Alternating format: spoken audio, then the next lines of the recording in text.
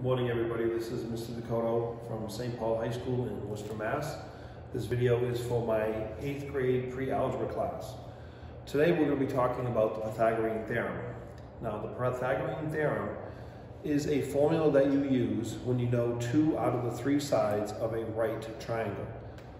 Okay, notice that I said right triangle. This will only work with a triangle that has a 90-degree symbol in it. Okay, so it will not work on any other type of triangle. Again, a right triangle only, okay, when you have 2 out of the 3 sides. Okay, the formula is a squared plus b squared is equal to c squared, where a and b are the legs. So if you'll notice here on this triangle, that these are what you call the legs of a triangle, okay? The side opposite the 90-degree angle, which is always the largest side, is called the hypotenuse. It is always equal to the hypotenuse, the formula. Regardless of where, if you're missing a leg, or the hypotenuse, you always set the equation equal to the hypotenuse, okay?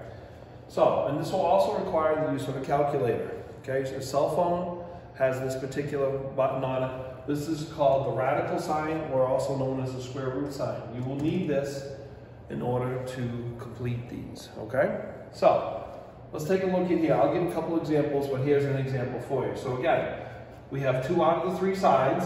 We're looking for the 3rd side. This is a right triangle.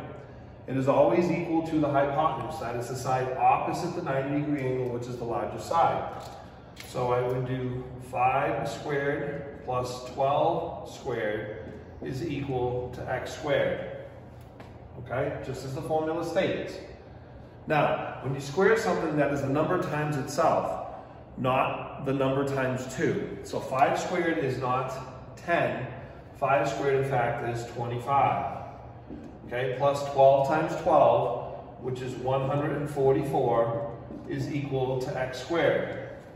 Okay, now we need to add these. 25 and 144 is 169, is equal to x squared. Now, this is where on a calculator, we're going to have to go through and take the square root of both sides. Okay, the square root of x squared is just x. The square root of 169 is 13. Okay? 13 times 13 is equal to 169. Let's try another one. Okay, again, this is going to be a right triangle. You know 2 out of the 3 sides. I'm looking for the 3rd side. So again, 2 out of the 3 sides, right triangle, looking for the 3rd side. The Pythagorean Theorem states the sum of the sides squared is equal to the hypotenuse squared. So it is 6 squared plus 8 squared is equal to x squared. 6 squared is 36 plus 64 is equal to x squared.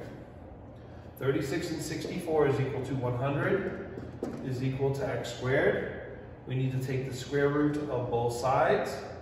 10 is equal to x. Okay? Again, a couple different things. You need the square root sign on a calculator. If you take your iPhone calculator and you turn it so it's landscape, you'll see this symbol to the left-hand side. Pythagorean Theorem, a squared plus b squared is equal to c squared. A and b are the legs. It doesn't make a difference if you have 6 or 8 first. 3 plus 5, 5 plus 3, you get the same answer, so it doesn't make a difference. What is important is that you always set it equal to the hypotenuse, regardless of where the x is. Let me show you one more example. Okay, this one's a little bit more advanced. Well, let's take a look at this example here. Okay, this is 15 centimeters, this is 17 centimeters, this is x centimeters. Okay, let's take a look. So, if I go through and write this down, again, it's always equal to the hypotenuse. So it would be x squared plus 15 squared is equal to 17 squared. So that's x squared plus 225 is equal to 289. Okay? So I have to subtract the 225 in order to get the x squared by itself. So x squared is equal to 64. I'm going to take the square root of both sides. X is equal to 8 centimeters. Okay, again, Regardless of where the x is, it's always equal to the hypotenuse. Okay? As always, if you have any questions, please feel free to contact me. Thank you and have a good day.